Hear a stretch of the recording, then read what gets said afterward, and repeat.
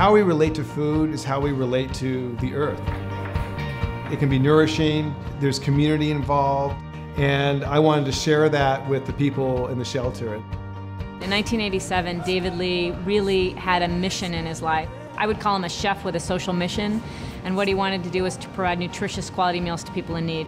You know, my goal was really to turn people on to the food that I've been turned on to, this idea of cooking being a noble profession and being something worthwhile. And so, you know, what we wanted to do was to leverage that and to bring people together kind of in that experience to create FareStart. Ready to eat is going to go where? Very top. FareStart is really a life-changing program, and we're about providing job skills for people that are homeless or at risk for being homeless.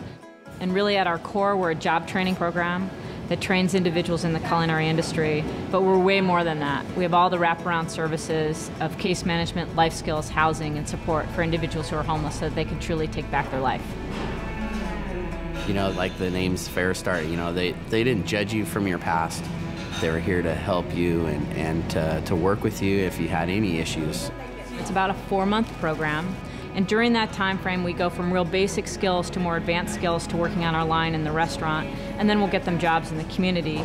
The first 2 weeks seemed like 4 weeks, but then after a while, just being around everybody, kind of the camaraderie of everybody just feeling good about themselves, that kind of helped me with my patience to see that everybody else is kind of going through the same thing as me, and I can kind of help with them as well.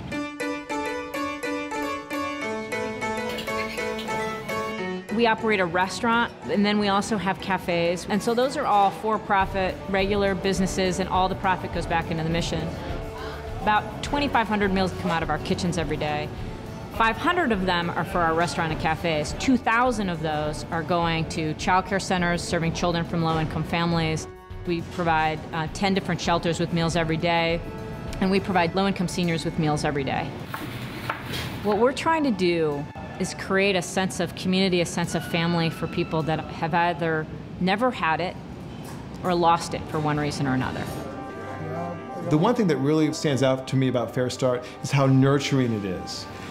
And I think to see them turn their lives around and feel like, hey, you know what, I'm not alone. I'm part of a larger community here, and there's great opportunity for me. I mean, that's what it's all about.